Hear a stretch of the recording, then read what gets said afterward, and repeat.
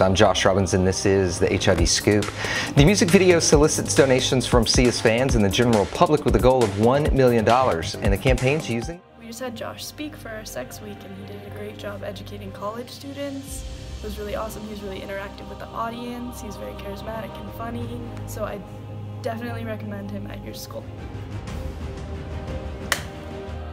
He jokes to me and says that I'm like the TMZ of HIV advocacy, because I like things to be a little bit spicy. You said you lowered the price. You haven't. You're the first person to get me to do that.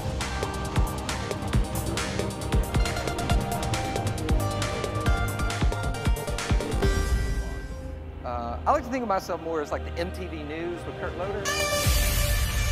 I'm Josh Robbins and this is the HIV Video Minute. Meets Joel Osteen that encouraged the right thing, that people like myself, we're as equal as someone else in America, is so exciting. My name is Logan Penna. I'm a health promotion specialist here at the University of Delaware. We just had Josh. He just presented.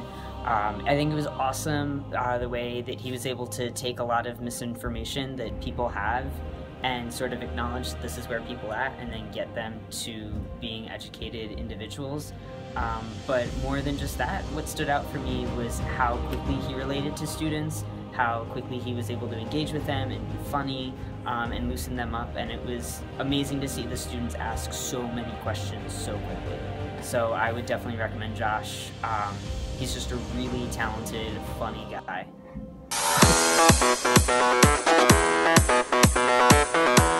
Thank y'all so much. This was awesome. Thank you, We Go Health. Mwah.